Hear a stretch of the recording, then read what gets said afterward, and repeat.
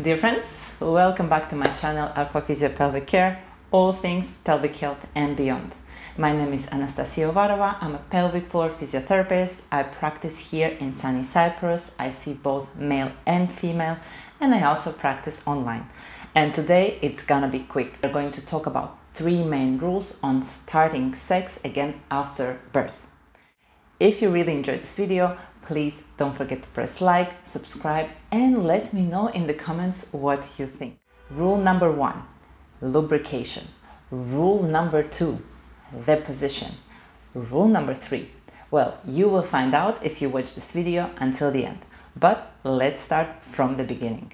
Rule number 1, we choose position when starting sex again after birth of least resistance for the pelvic floor. We don't want to stretch it out, we don't want it to put it on tension whilst having intercourse, especially if you gave birth and you had tears or cuts and now the stitches are healed. These positions are usually the common missionary position with the pillow under your bum. I have a separate videos on those positions. Check out sex position after birth. It can be positioned on the side, again, where your legs are quite closed and they don't need to be wide open, so there is no unnecessary stretching of the perineal area during penetration. It can also be positioned woman on top if you do need to have a little bit more control, but please take into consideration that this position might hurt if you had stitches. It might feel uncomfortable, but since you do have control, you can always swap and try something else. Position I would not recommend immediately if you do experience some discomfort is doggy style, because all the stretch that happens around pelvic floor or anything where your legs are really wide open or one leg is out to the side and open, again because of the stretch on that pelvic area that might feel quite sore and tender. This said, of course, you can try it all, see with your partner, communicate with your partner, talk with your partner, see what feels better, what maybe feels a little bit sore. And please remember, when initiating sex again after birth, it might feel sore. Sometimes I have to be honest and tell we have sex for the sake of just trying and having sex first, second, third time after giving birth, and then things get better. Of course, if they don't, well, we'll talk about it in a bit. Rule number 2, lubrication, guys, lubricant. And I can't stress it enough. And every other woman who comes to me and I ask her if she used lubricant during intercourse after she gave birth, she says no. After you give birth, your hormones naturally dry out the vaginal tissues. You will just not be as wet, even if you feel ready for the intercourse, especially if you breastfed.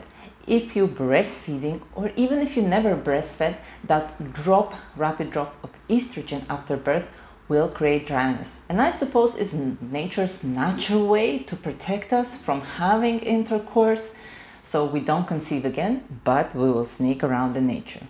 To apply lubricant, first of all, you don't want a tiny drop, a tiny bit of lubricant, and then just rub it around of the entry of the vagina and that's it. No, you need plenty of it.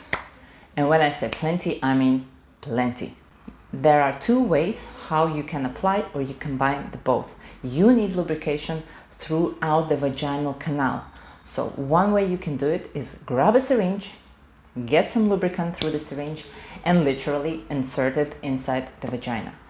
Or you can get a lubricant and put it on your partner's penis as much as possible, and then you put as much as you can on the outside and slightly inside, and as he enters, he will kind of naturally lubricate through the movement, the area. See what works for you. I would suggest a plain water-based lubricant, no fancy cherry or things like that. These you can keep them for later or for other kind of play. In the beginning, I would suggest something very basic, preferably organic, with minimal additives, water-based, easy to remove, and no irritation. Number 3, something that you've been waiting for. Make sure you have your gynecological checkup, which most of you do, and make sure you visit pelvic floor physiotherapist. I cannot emphasize it enough. Pelvic floor physiotherapist can check your scars, can show you how to work with them to reduce the pain and desensitize the scars. They can check your organ position and see if maybe you have a prolapse that can create pain during intercourse and suggest how to manage these kind of symptoms. They will check your pelvic floor muscles and teach you proper pelvic floor contraction, relaxation, engagement, and generally exercises and movements you need to do in order to get your pelvic floor back in shape. I would highly recommend just one appointment, even if there is nothing you feel there is wrong, you feel good, you feel great, you're ready, just one single appointment, check, receive all your necessary advice, and you are done. This is it, guys. I hope these tips will be practical and will be useful for you. Thank you for your likes. Don't forget to subscribe, and we will see you back very, very soon. Bye.